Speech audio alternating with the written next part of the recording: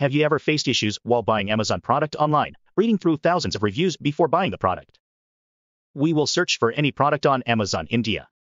Let's take the Lenovo laptop.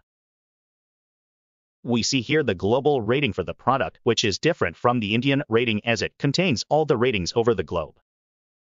While walking through the product review page, we notice the global rating and item reviews. Here for the item, the total review count is 285.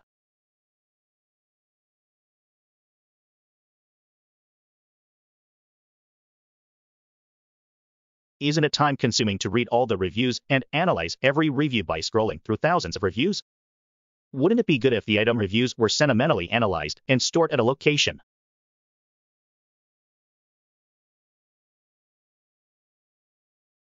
We will run the program now. We will open the product page and copy the URL and paste it.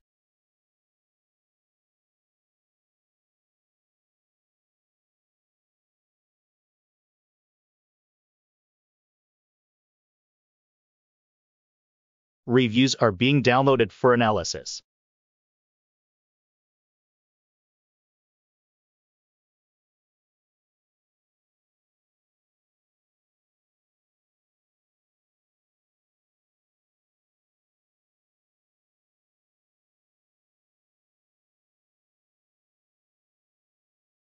Review comments are being analyzed, and we can see all the comments are being reviewed.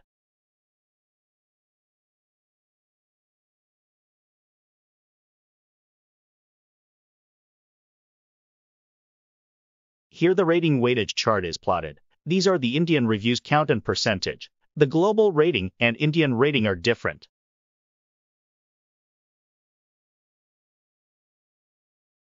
The next chart shows the overall sentiment in the reviews in every rating.